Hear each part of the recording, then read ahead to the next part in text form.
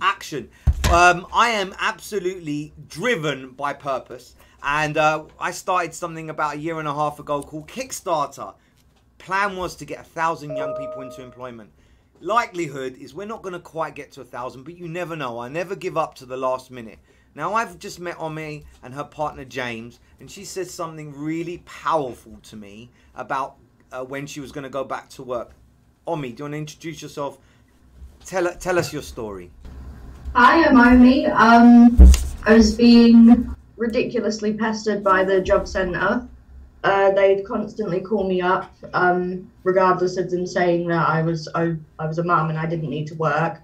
I had no desire to work until my daughter was 4 and could go to nursery so I could have time to work. But this job has opened me up to so many opportunities, and it allows me to work with my daughter at home. I can take care of her, I can do my job, I can earn some extra money, and it's brilliant. By far the best thing I've come across. And I think you're amazing too. You're super qualified, and I think anybody out there would give their left arm for you.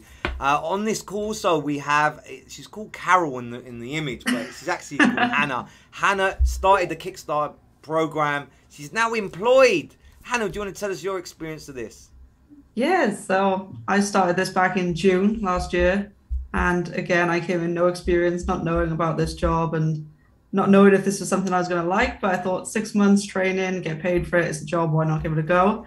And straight away, fell in love with it. After week 1, I was like, this is my dream job, I know what I'm doing, this is where I need to be, and to be offered the job to carry on working through this and help others in a similar situation to I was, to get into work and have this experience is so rewarding. I love it.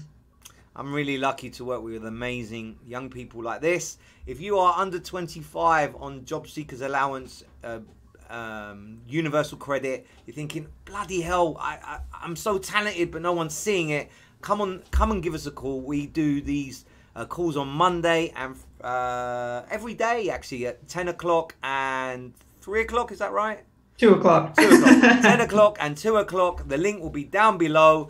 And thank you guys, I really appreciate you helping spread this message. This will be finished at the end of February, so you have a small window to get it done.